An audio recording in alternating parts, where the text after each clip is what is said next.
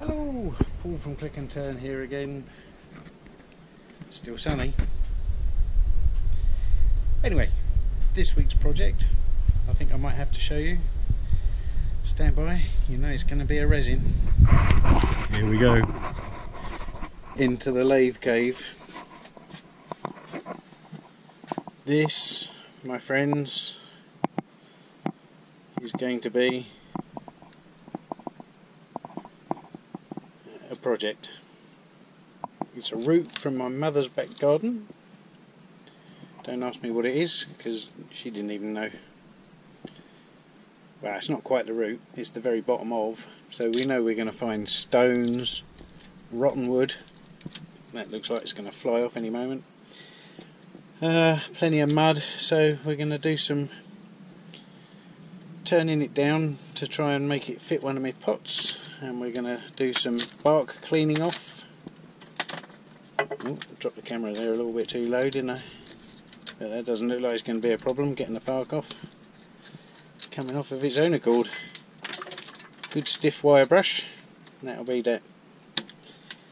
Anyway, let's get on with it. Righto, let's give it a cleaning up.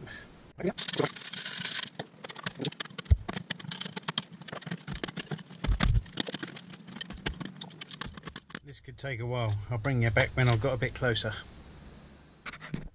Well, one thing's for sure. It's a bit freer of bark now. Couldn't find any stones. I poked and prodded with the sharp drill thing. One of these things. And cleaned it all out. Now all covered in dust. Had my filters clogged. Anyway, that's another story. Let's see if we can turn it down to fit one Manky's of Scotland tub, because you save all your tubs from your house for just such occasions.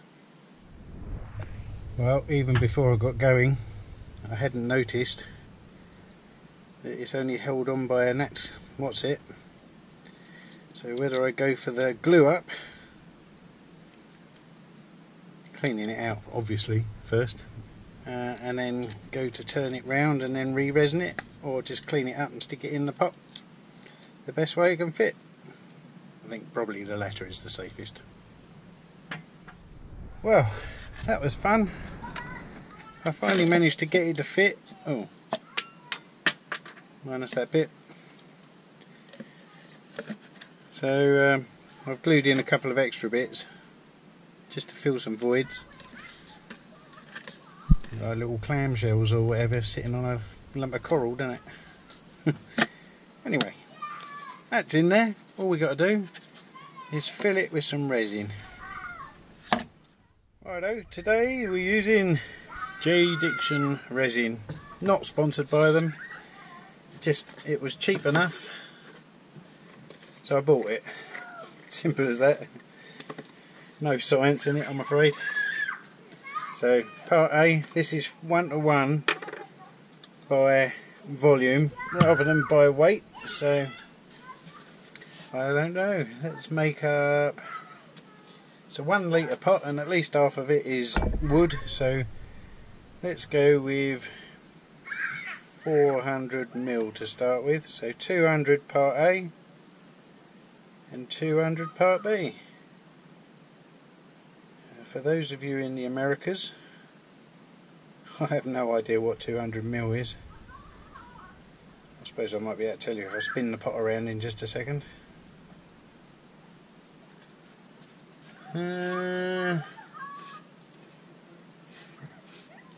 Nope, that was useful, wasn't it? And here comes part B.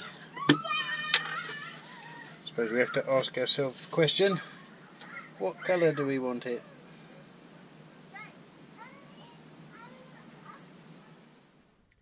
You see, I do like the purple finish.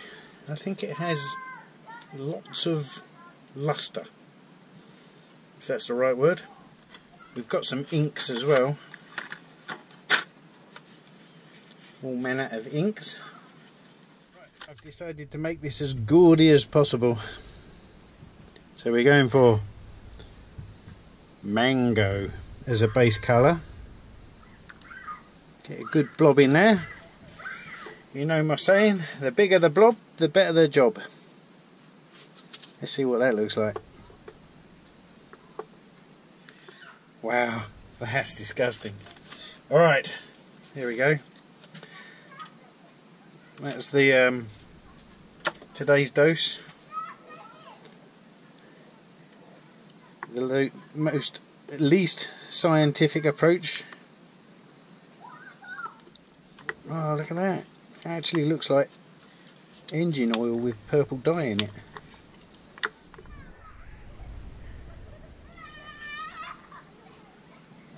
That's pretty revolting, isn't it? We'll enjoy this one. That's what colour the offshoot is.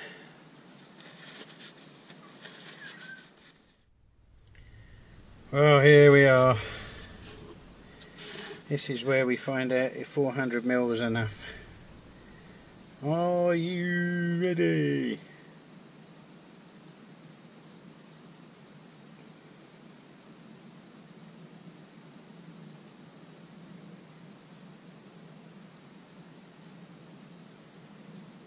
Right, it's creeping up the sides. Not sure if I'll be able to match that colour again. Not that it matters.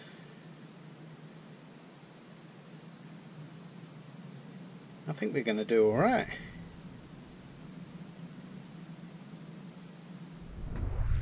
That's Luna, the mangy cat. Meow.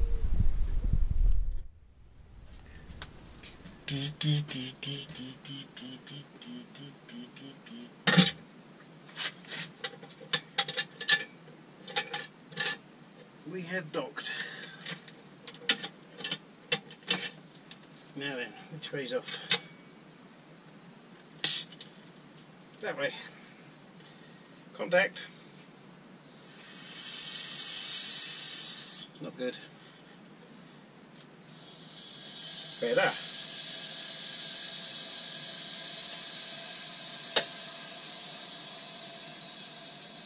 Right. See you sometime soon. Oh, here we are after a week, because I've been up to Derbyshire in between pouring this and setting it and this, that and the other. So colour looks alright. Let's see how it comes out. As it happens, there wasn't a lot of struggling involved. Well, not so far anyway.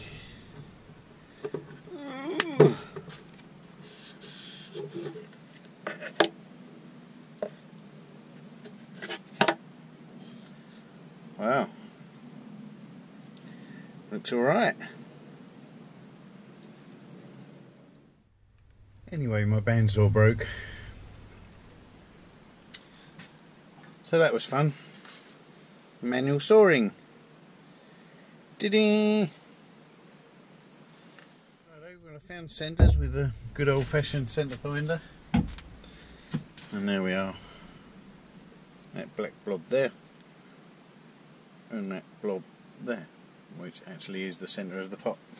So anyway, I'm going to mount it this way so that I can do the foot, and then we'll go on from there. My Manky old carbide tool with a recently sharpened tip, though it looks like it's in desperate need of changing, but never mind, we'll do that later. This is what 1000 RPM looks like.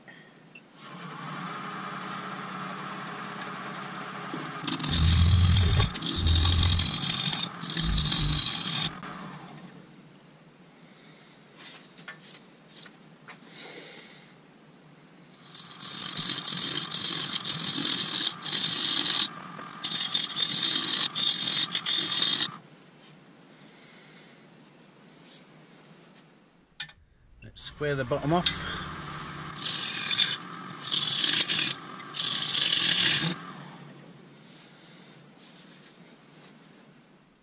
That's my tenon done. Let's just give it a little bit of an angle, or dovetail should we call it.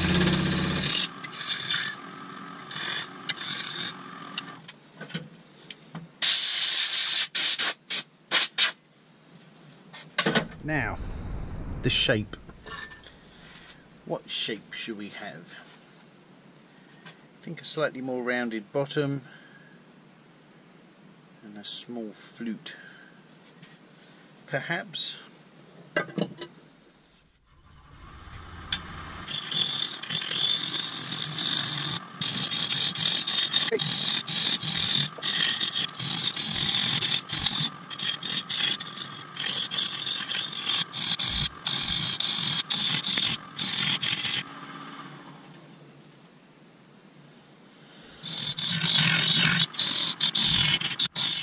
Tear out noise is indicative of when you're getting too greedy. So I'm just roughing out at the moment, but you need to cut lighter if you don't want tear out or chip out or flying resin bullets, whatever you want to call it. Anyway, so as I'm still roughing at the moment, we're doing alright.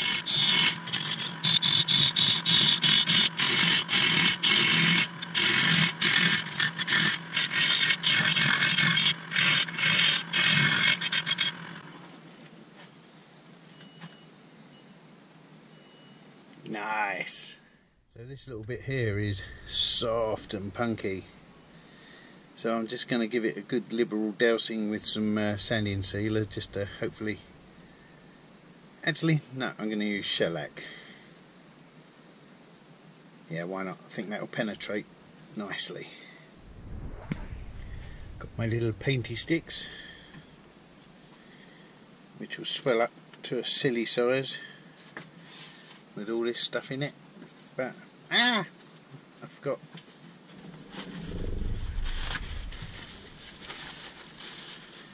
Gonna get shellac all over the place.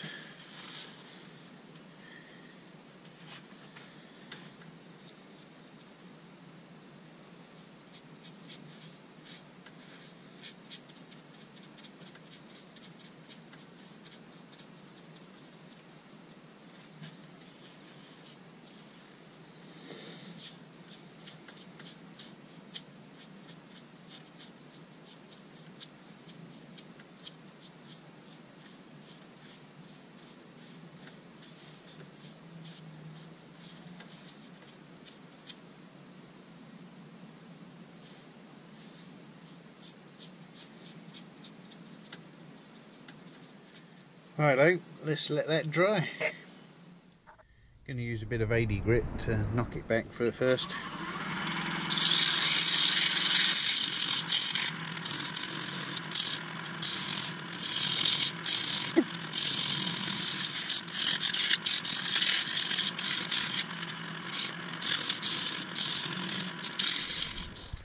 Righto, well here we are.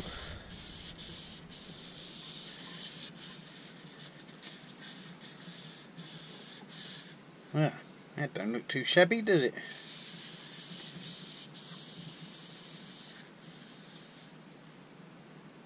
Nice. But I think what we'll do is we'll give it a bit of true grit first, and then we'll flip it over and deal with the top and the hole. Good idea. Ooh, true grit.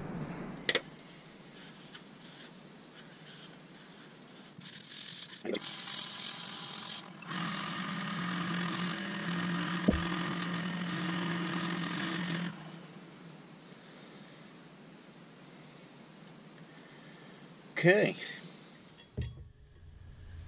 Okie dokie. Let's take the top down.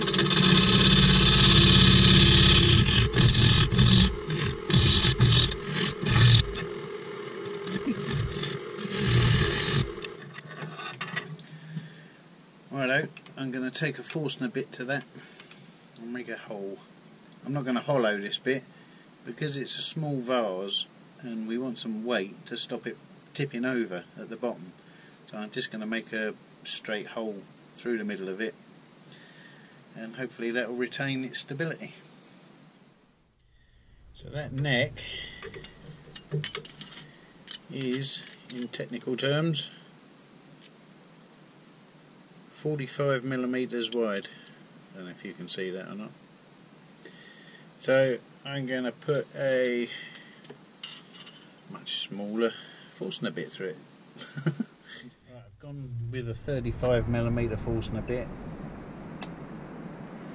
Turn the speed down to 500 RPM. And here we go.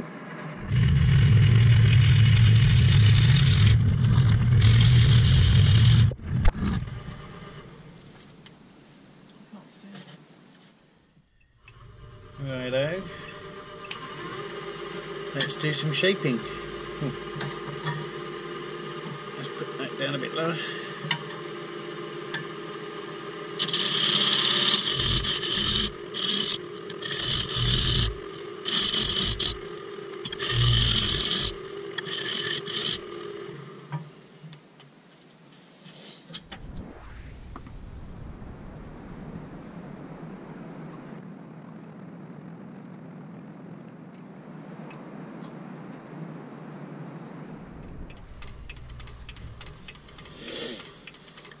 Well, this is letting the shellac go off.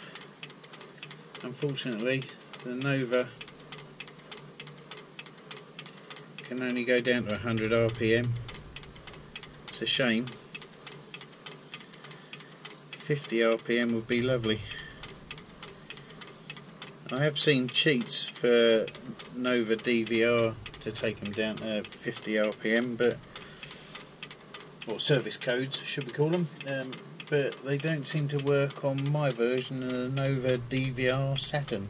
So if anyone knows one, please comment below. I'd love to know what it is. This is the version of the Nova DVR I have. It has this funny little panel.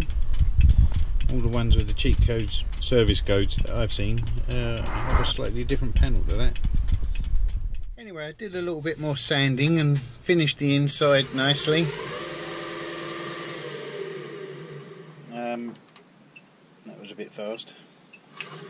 That's more like it. Now just giving it a quick wipe down with some methylated spirits. Spirits? I don't think so. Spirits perhaps. Get it nice and clean. And then we'll flip it around. Get rid of the tenon. And then perhaps give it a blast of some polyurethane. I've sealed it twice with shellac, so hopefully the polyurethane won't seep too much into the wood. That'll be a pain in the body. Anyway, I've got a jam chuck, but it makes a peculiar noise. I've heard it before, I don't know what does it. If you know, comment below.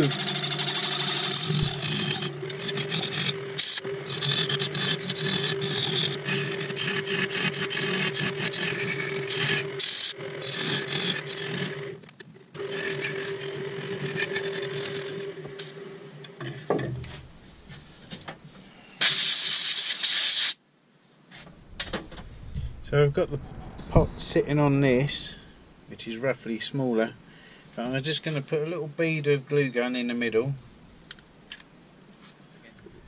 So let's just let that glue gun go a little bit stiff and then we'll get back to it.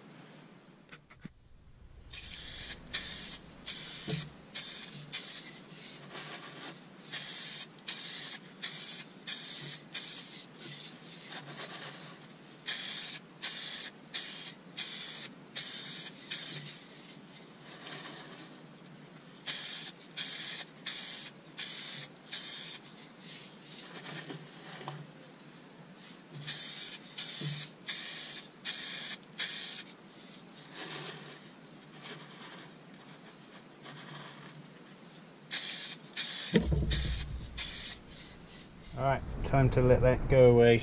I mean go off. Not go away, I don't want it to go away. Well, here we are, another project done. took a long time because I had to go to Derbyshire in between, so anyway, the resin was good and set. Well, this is the end result. One little pot with some resin. I quite like it. Nice, if I can get a picture of it without my finger in it, or shadow anyway. Yeah, alright. Not bad at all. Well, if you've enjoyed it, please like and subscribe as usual. See if we can get me over the 300 mark. I don't know, still talking those heady numbers. I'd like to thank those people who have left comments and likes. It's very kind of you. Appreciate you watching the videos and taking time to well, hopefully enjoy them, if not laugh along with me.